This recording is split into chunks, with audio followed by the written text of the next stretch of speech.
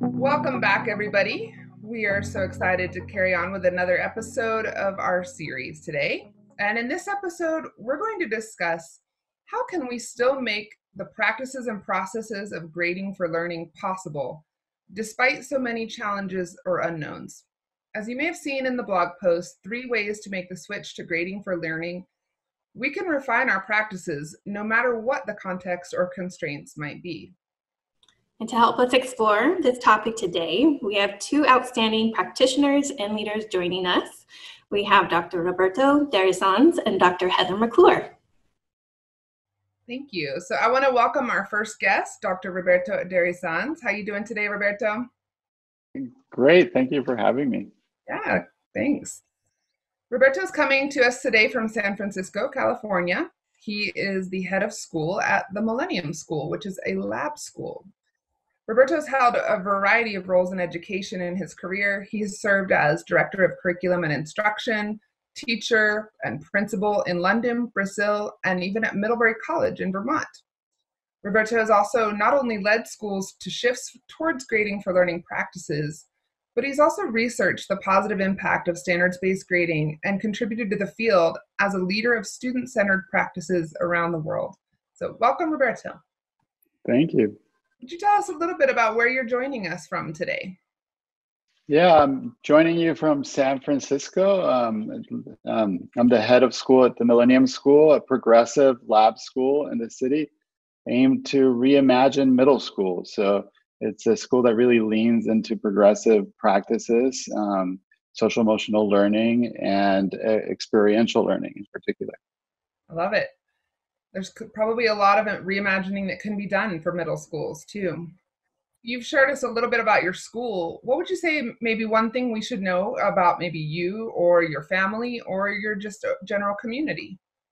Yeah, it's a great question. I think I lean towards multiculturalism. I've been my family is from Venezuela, and I moved to the U.S. When I was 10 to South Carolina, and I've had the privilege to work around the world. And so I consider myself a lover of cultures and multicultural myself.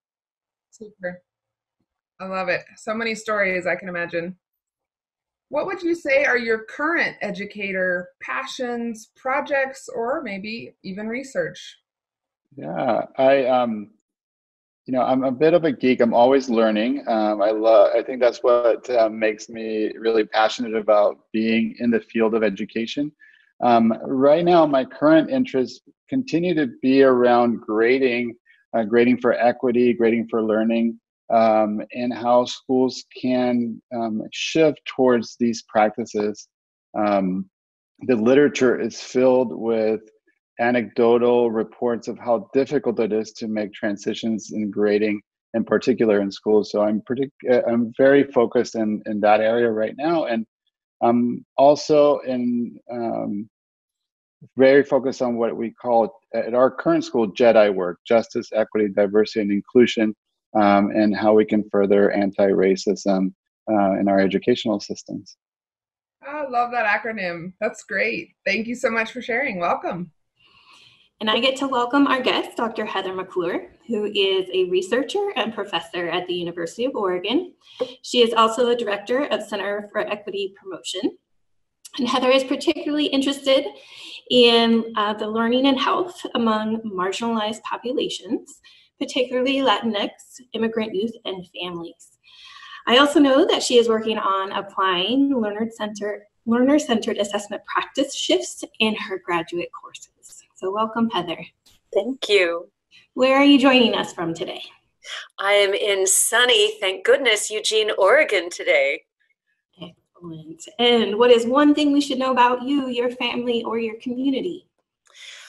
Well, one thing that comes to mind is I'm a parent. I have a 10-year-old daughter. And one of the things that I've loved about working with you in particular, Erin, and learning from you about formative assessment, and is that in my own parenting, but also in our research studies that focus on supporting parenting practices, but also in our family school partnership work, where we're looking at the importance of parenting practices coupled with where there's alignment across schools and homes, looking also at classroom-based behavioral practices of teachers, that the why of formative assessment ripples throughout.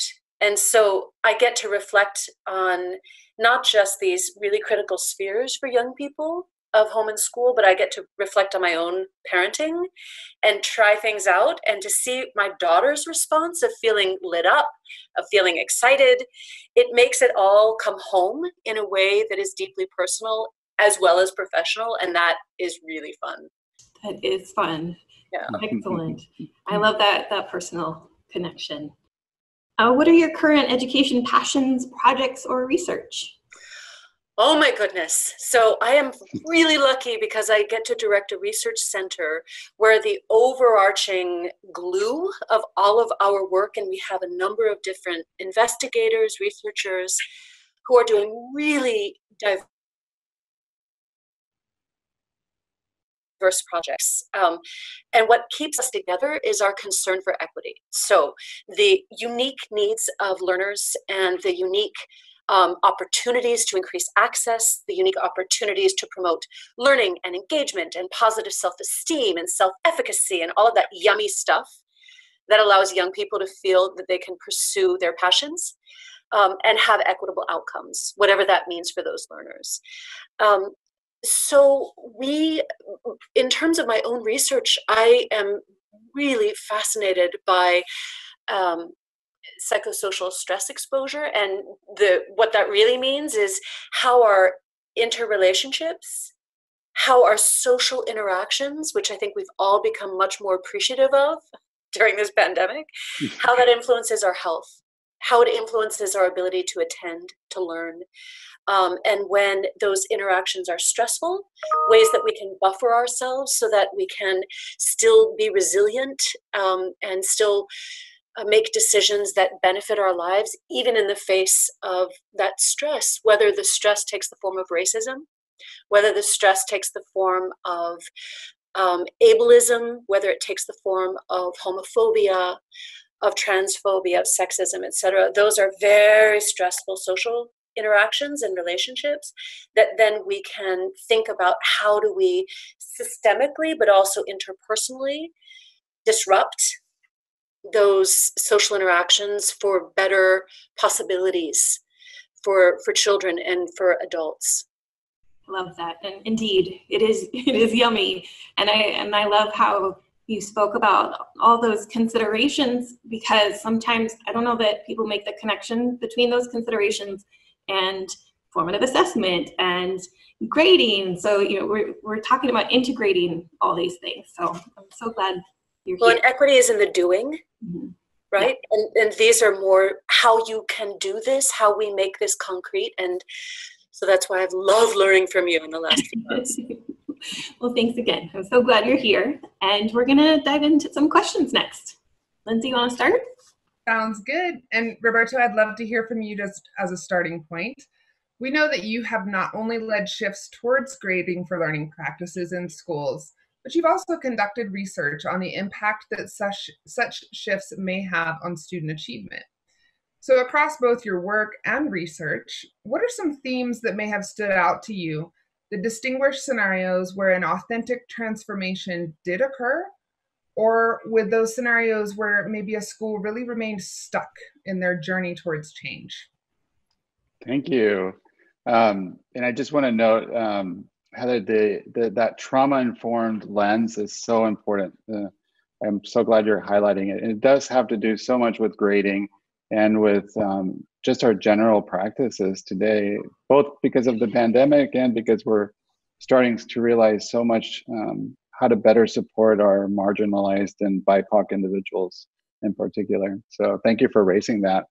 I think in terms of themes, The first thing I think about is schools are slow to change. You know, there's so much great research happening. One of the reasons I pursued my doctorate is because I wanted to be both in the doing and in the thinking, you know, in terms of research. And we know so much about grading. Grading is at best subjective perceptions of reality.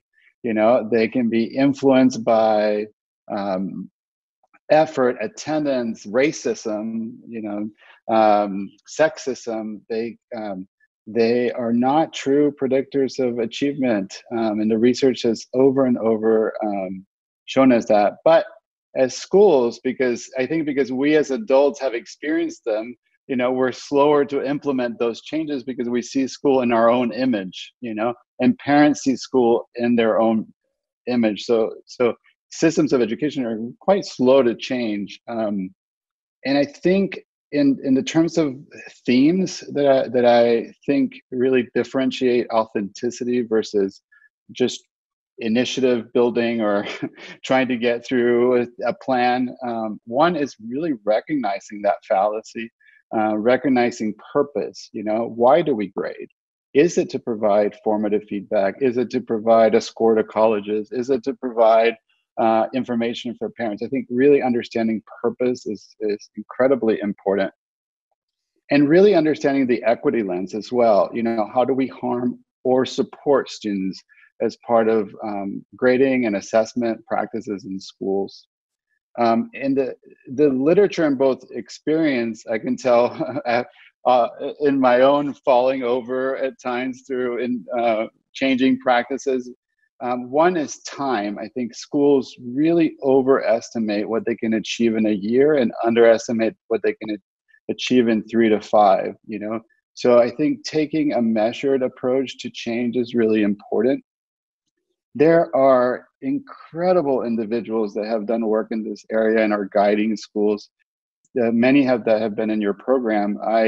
You know, when I was in doubt, I would call Dr. Leanne Jung, who does a lot of work with grading and students with learning differences, or students who are high achievers. You know, I have Ken O'Connor's book, Grading for Learning, always accessible. You know, John Hattie has done incredible meta-analysis work on the power of effective feedback, and how that can be such a driver in increasing student learning results. So I think schools that really embrace the research, embrace the help, embrace the time that it takes, and the parent and educator education in that time and paradigm shift is important. I think, you know, to be successful, you have to spend a great deal of time shifting paradigms, and that's that to me differentiates a school that's really serious about changing practices towards improved student achievement, and those that are doing it for face value. You know, in my own research, I looked at one school, so it's limited, but I looked at over a decade of grading work, half of which was traditional and half of which was standard based.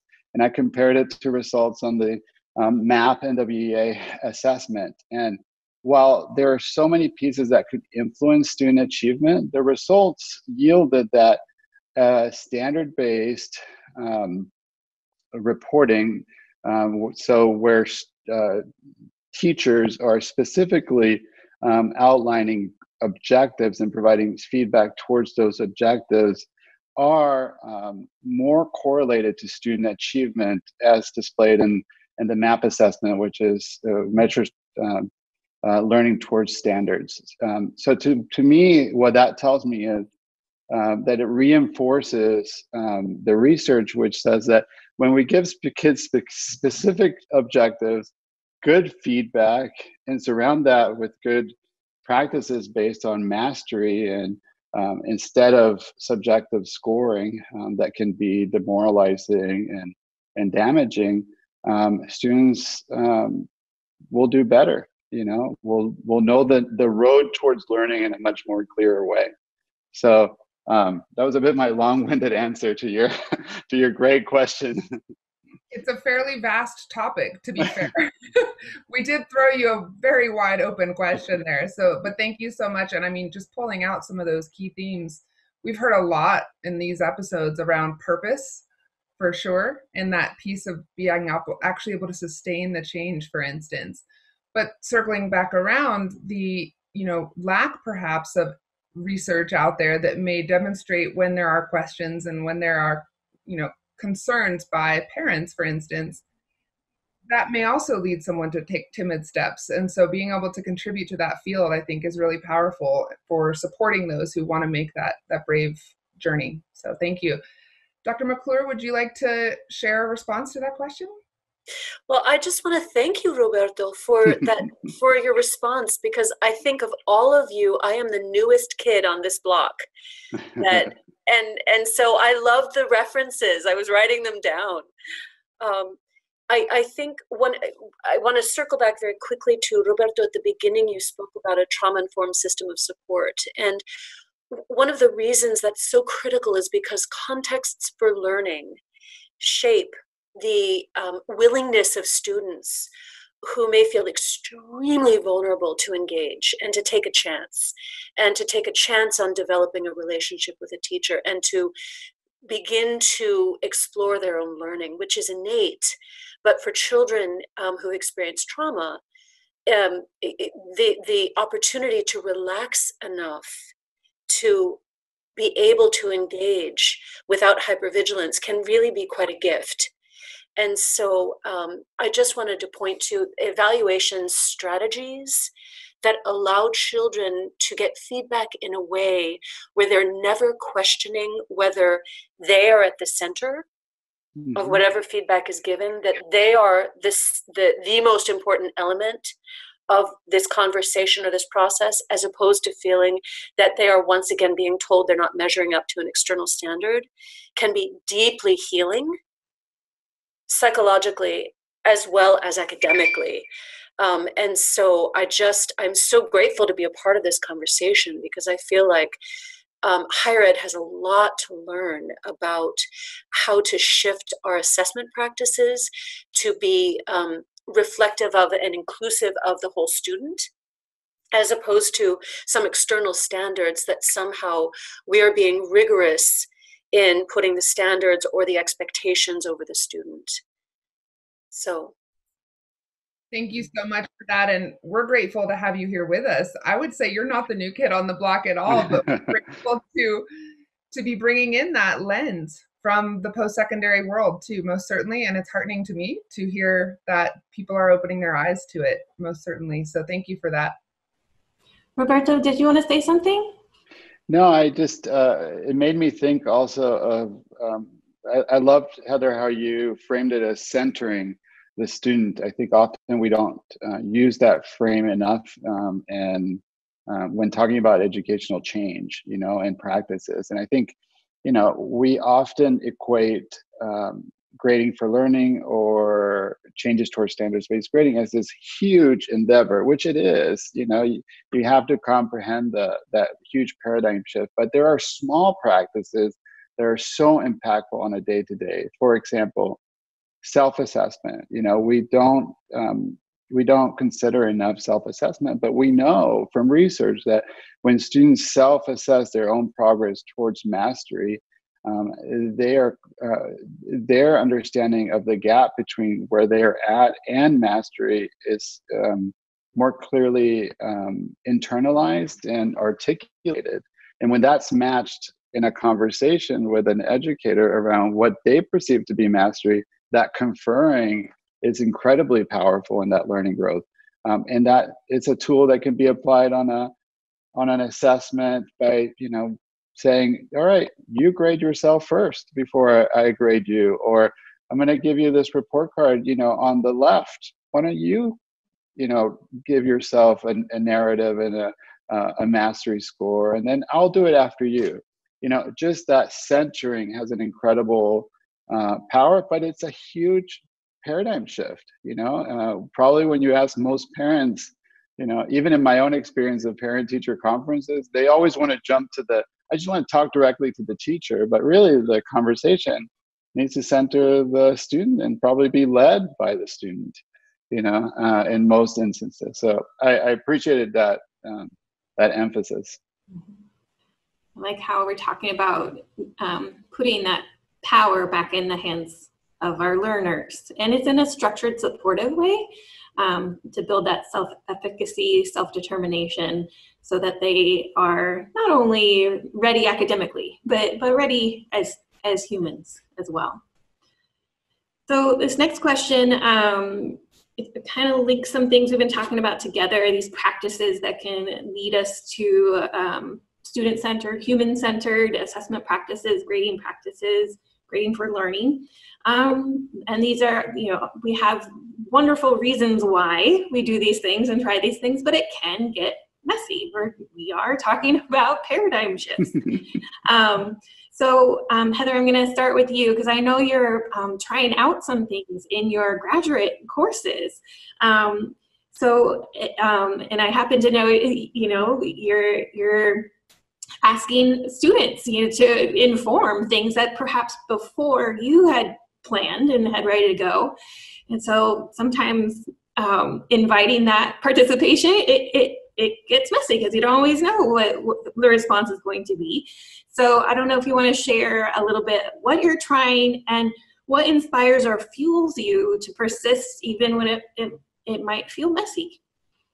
Well, you know full well how messy it has gotten because you were my advisor in rethinking when I sent you my syllabus before teaching this graduate level course that I'm just finishing up this term called Leading for Equity. And this is a course that is really a survey course of different equity frameworks and approaches. And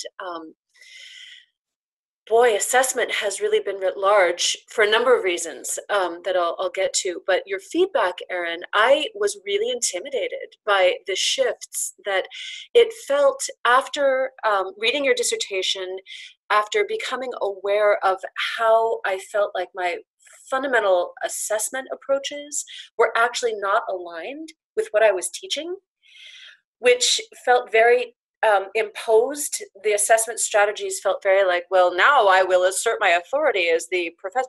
The students in this class are doctoral students. As you know, they're doctoral students, they're master's students. Many of them are also administrative licensure students who are professionals working full-time in the schools, who are coming back to get training in order to be building leaders and district leaders. These are a phenomenal group of human beings, many of whom are equity leaders in their domains. And so my awareness of the need for infusing equity into assessment strategies honestly is due to being in conversations with administrative licensure students in the summer and the fall as we were rethinking as educators, how do we best engage students during comprehensive distance learning, during CDL? And one of the clear realizations is that typical approaches of taking attendance and having attendance be an important part of the evaluation of a student was not cutting it, because the socioeconomic inequalities, the reality is that the older the student got, the more likely they actually weren't attending class because a parent had lost a job and they were a breadwinner in the family now. To say nothing of the digital divide, to say nothing of students who have tough home lives being very reluctant to log on because they don't want anybody seeing their homes. These are realities in COVID, and this is just to scratch the surface. And so all of a sudden, using attendance as an indicator of student engagement fell apart completely. Not completely, but importantly. And so to hear students in my admin licensure classes talking about this really made me rethink, what does it mean in a genuinely, Roberto, earlier you spoke about authentic engagement. And that is so important, because when we talk about equity work as being deeply rooted in the local reality, the local context, the local histories, the assets, cultural and otherwise, of that place, as well as the local challenges, one of the things we talk about all the time is that what is it that we can generalize in how we think about equity? And one of those is in the values that drive the behaviors that then drive the accountability, or that drive the actions and the monitoring, and assessment is a core part of that. And the values that I hear coming up over and over again with the teachers who are continuing to just pull rabbits out of a hat during comprehensive distance learning. I mean, the extent to which these teachers will go riding their bicycles around town to drop off paper copies of math homework because they know students are having trouble logging on. I can't tell you how much exercise these teachers are getting. And in Oregon, that involves biking through the rain. I mean, I am so blown away by what teachers have done to connect with students. But the values underlying a lot of that have been quite clarified, I think, in this time. And those values that I have heard across the board are humility and accountability on the part of teachers, because of being so challenged by addressing students' needs in order to support ongoing learning at a time when the barriers feel insurmountable sometimes. So all of that is as a backdrop to your question, Erin, which is what I did in class. And what I did is I tried from the very beginning to engage students in a way I hadn't around how we build our community. And so I began with a social contract. And that was per your advice when I said, oh goodness, where do I begin? And you said, well, here's some ideas. So the thing that was really astounding about the social contract is that we focused on the values we wanted to undergird our community and how we related with each other, and then moved on to some rules. What are the rules that for us feel important as kind of guardrails on this freeway, on this expressway? And then what were our expectations? And the students, now granted, these are extraordinarily knowledgeable and skilled students. So I have, which is why I love learning from them and working with them. The values they laid out with the rules and the expectations were so core to the themes of the class that I almost felt like the end of the social contract exercise saying, all right, that's done. That's a wrap. Have a great rest of your term, everybody. You nailed it. And then of course the question became, what does this look like in practice? Because it always comes down to, what does this look like in practice? The messy part, so that was thrilling. That was completely amazing. I was like, yes. All right. The messy part was that they, in all of their brilliance, brought up all of these questions that were catalyzed by the conversations that they had in their small groups as part of our coming to a kind of collective understanding. I dare say consensus, because it's really hard for me. I didn't take a vote. And online, it's a little hard to get a feel for where people are. But I think there was a fairly strong consensus on much of it, but there was a lot of discussion about engagement and a lot of awareness of what does an anti-racist approach to engagement mean in terms of conversation. And there were questions like, should we have a system where we encourage all of the students of color to speak first, so they have the option to speak or to pass? What does that feel like? What does confidentiality feel like in terms of what we can, or what do we need permission for? What should group members feel free to bring into the larger group conversation? Do we need explicit permission, which was what we landed on? And the students corrected each other when someone was sharing someone else's story without permission. So that was some neat practice. But the messy part was where, because of the nature of Oregon, where there are a number of teachers in rural areas, and there may be one art teacher who works for the entire district, and the moment you mention that somebody is the art teacher and they know where they live, they know the district that they are the art teacher for. So therefore, the need also to protect personally identifying information became really important for purposes of confidentiality. So in terms of student engagement and setting the context for students feeling really supported, and I wouldn't say empowered or emboldened, because that kind of implies that A, I can bestow that, and B, they need that invitation. They were perfectly willing and capable to do that. But we wrestled for a long time with this question of confidentiality and with the question of how do we create structure around our conversations to ensure that people who may feel, who may be less likely to participate will. For me, that simply alerted me to a number of white students saying, I'm shy. I don't feel comfortable speaking up. And so that became more a general approach. I typically try to engage students who I feel are not, may not feel as comfortable or as confident engaging, but it was definitely a reminder to me of good pedagogical practice. But it had this very important equity consideration. And I will be honest with you, we never fully landed on how we would structure our conversations, but it did raise an awareness, and we then had a shared language to kind of muddle through it together as a class. And I felt that we just had our bunny ears pricked in a way that I think was really helpful for how we spoke with one another. So does that answer your question? Yes, there's so many amazing parts of your answer. The fact that, too often I hear, oh, higher ed, it's off the hook or can't do these things because it's a whole different system. It's still learning, and we can make these shifts there too. And why not? So I love that you're walking the walk, and then with the concrete example, like a social contract of what that can look like and how it can become a living, breathing things that help navigate the learning as you go, is, I think, a great example of how we can put these things into motion, no matter what the age and stage of the learners might be, and for authentic learning, which I think no matter how old one is, prefer authentic learning. Roberto, what inspires you to persist when things get messy? Yeah, thank you.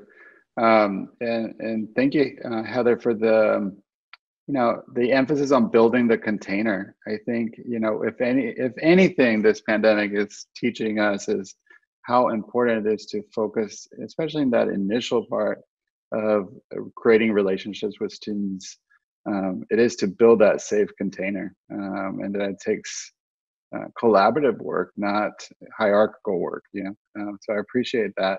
What drives me in this work is really around creating more student agency around their learning.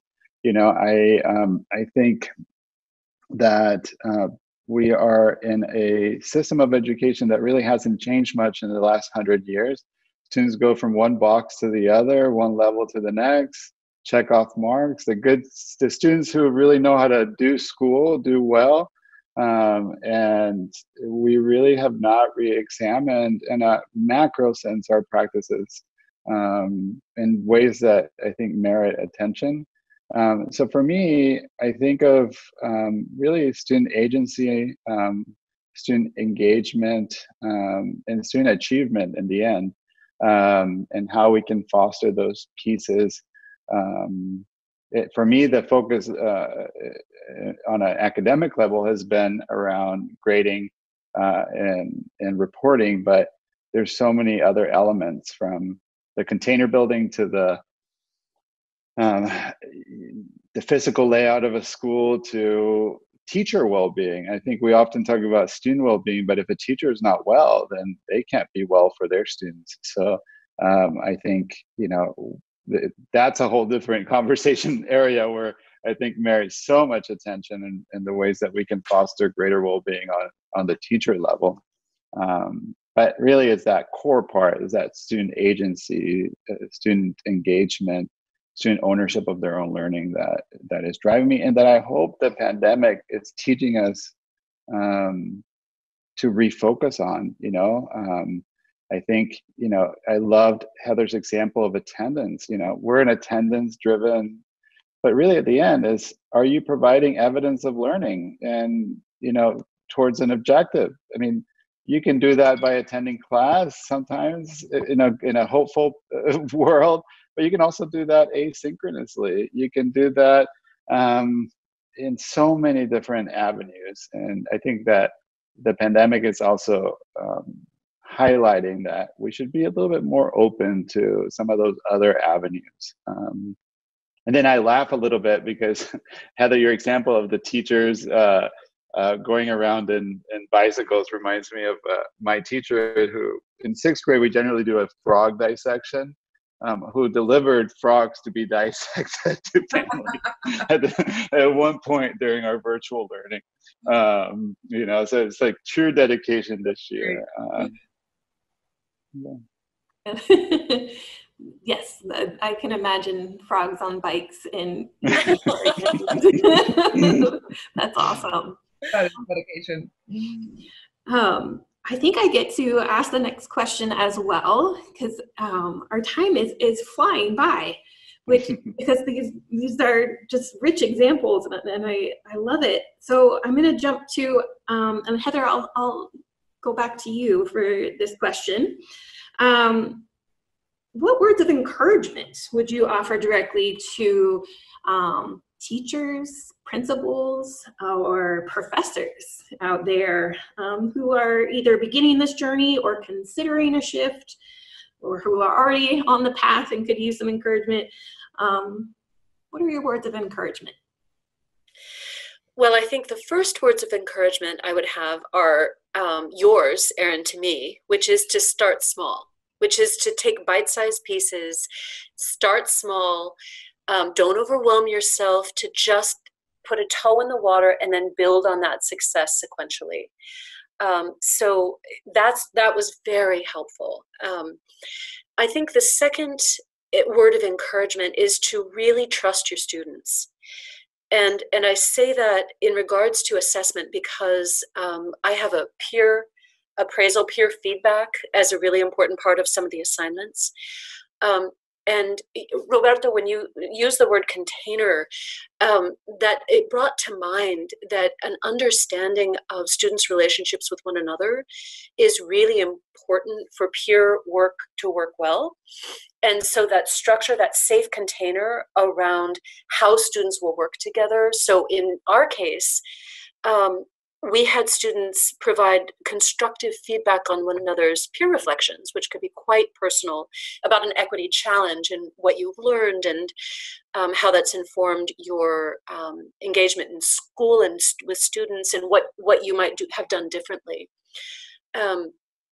And it's quite a sensitive topic. It's a crucial topic, that self-reflection piece. But it was really important to know and to give students an option to choose who they wanted or who they would prefer not to respond to their work. And so I think the word of encouragement would be trust your students and know your students will know best who they can engage with in a way that can be productive for them. That said, there is an emerging body of evidence around cooperative learning that actually it can be, when well done, an extraordinarily effective anti-racist form of pedagogy, because it breaks down the racial and ethnic segregation that can happen in schools through having collective goals and through encouraging collaboration. And there is more and more evidence around that. And Mark Van Ryzen, who's a researcher at the University of Oregon, has really been doing some extraordinary work around cooperative learning here in Oregon schools. But I do think that the assessment approaches work best when there is a moment of appraisal and there is kind of setting everyone up for success by to the best of our ability. I mean, we can't know everything, and the messiness comes in realizing the things we wish we'd known back then. Yeah. So I think those would be my two things that come to mind. And I love how your examples and your words of encouragement link grading for learning back to all the things that need to come before. I've been in situations where grading was very separate, or thought of as separate or on top of all those other learning processes. And in order to successfully grade for learning, those components you just spoke about, Heather, have to be there. Otherwise, it could be grading for something else instead of grading for learning. Roberto, what words of encouragement do you have? I would echo the start small, whether it's including self-assessment as part of the structure, moving towards giving mastery rubric scores against objectives instead of just a comprehensive grade, or even as small as thinking of how you administer an assessment. We know from research, for example, if you highlight minority students in some fashion before taking an assessment, that they will do worse on that assessment and won't show their true capability. I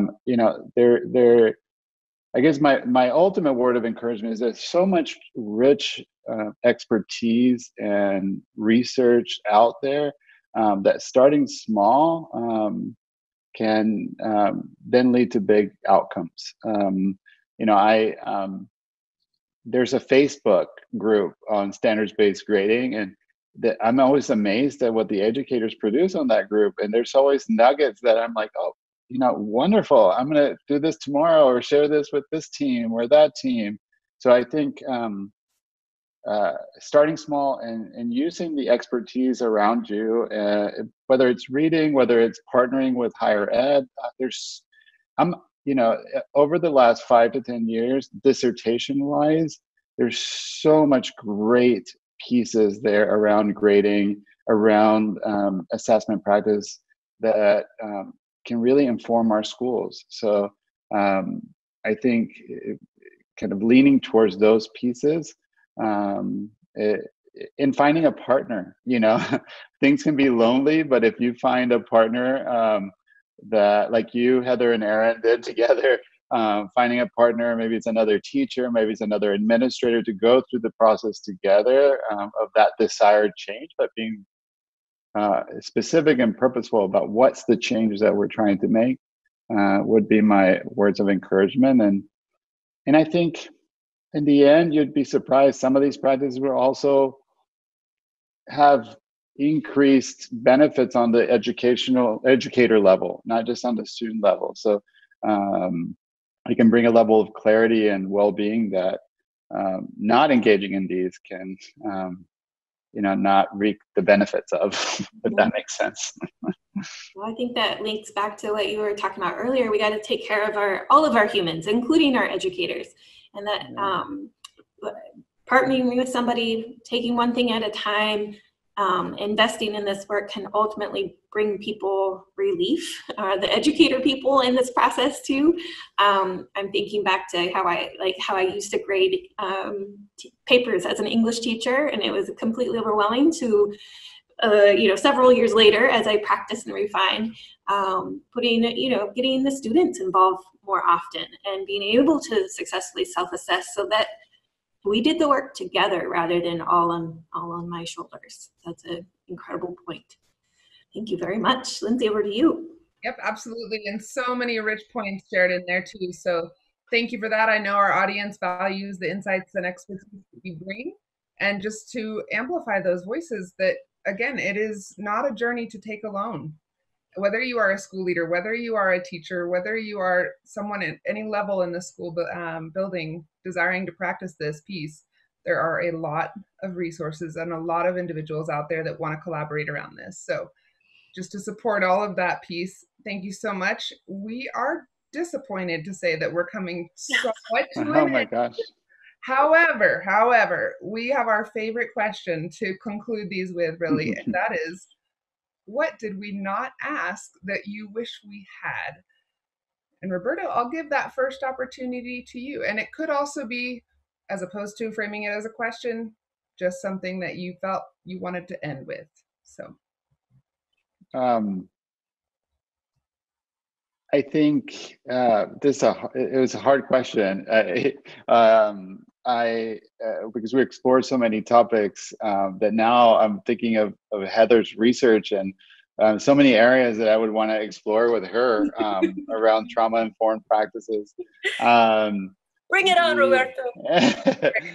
I think, a bigger topic to explore is change management. How do you manage big change initiatives, especially if you're leading a school? I think rightly so, we concentrated the conversation on educators and their classes, the students in front of them. But a lot of this work is taking place in districts, in big schools. And so how do you manage big change initiatives that require paradigm shifts? But that could be a whole episode in itself, Lindsay. Absolutely. I would agree, and I hope there's a lot of takeaways from the various insights shared in these episodes that could help guide administrators or school leaders of any level, because you're absolutely right. And having been in the field, I can attest that change management it can be an obstacle. So thank you for that. And Heather, last opportunity here. Was there a question we didn't ask that you wish we had, or a particular theme you wanted to touch on that wasn't necessarily brought up today? Well, there was so much rich that was brought up, and for the sake of time, I think I would just touch on one thing, which is that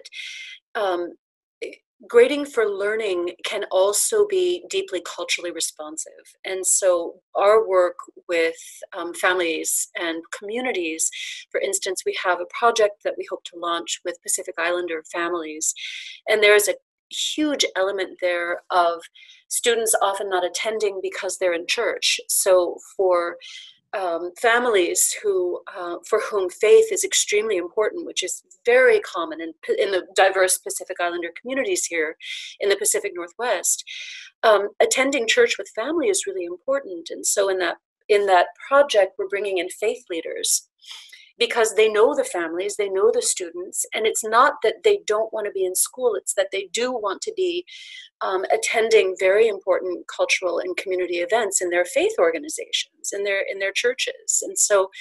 And I also think of our work with Native American communities, where often tribal events don't align neatly with with school calendars. And so the whole idea of chronic attendance as an indication I get why that is such a crucial indicator in our schools. But I think that just as we can kind of ask more of the why, it's not that students aren't wanting to be here, it's that they're wanting to be more somewhere else. And that's crucial for purposes of community strengths and cultural assets and the resilience of students and families. And to say nothing of cultural continuity. I mean, those are all really important. And I think that often when assessment practices are kind of opened up and they're reflected upon, that there are also ways to integrate approaches of communities into those assessment practices that can also integrate students who may not actually be in school at that moment. Nevertheless, there are important ways they can engage, and there are ways to re-involve and reintegrate students who may have been out for a bit, for whatever reason. But I think that opening up questions of assessment and the question of assessment for what and for whom inherently raises questions of how do we bring the home assets and community assets to play in ways that are really honoring of the students in the classroom and actually can be really important learning opportunities for everybody. And it involves an honoring of parents' engagement with their students' lives in ways that may not be self-evident in traditional grading approaches. So that's the last thing I would say. Well ended, I must say. But just to take your quote there, if you will, from assessment for what and for whom. Start with purpose, and similarly with grading for what and for whom. If we can begin somewhere, I think that's a tremendous opportunity for a starting point, and it ties right back to so many things that you just said around culturally responsive practice too. So thank you so much for concluding our discussion together today. And thank you, Lindsay, Aaron, and Heather. It was so much fun to stop in the middle of the day and talk about such important topics. So I enjoyed the conversation. And thank you for the amazing work that all of you are doing in leading this. It's so important. Thank you. Likewise. amazing to have the opportunity to connect with people and see, like, we aren't in this alone, and there are people who they have already jumped in, are jumping in, and we can talk to each other and gain inspiration and support from each other. So we hope that our listeners and our viewers out there have enjoyed all of the rich discussions that we've had the opportunity to share with these amazing practitioners and leaders in this field of grading for learning. And we recommend that you dig into the process, dig into the experience, dig into the resources that have been shared across a variety of these different episodes. And certainly recognize again that it is not a journey to walk alone. There are so many people out there ready and willing to support your learning experience through this entire process. So we thank you all and hope you have a great day. Thank you.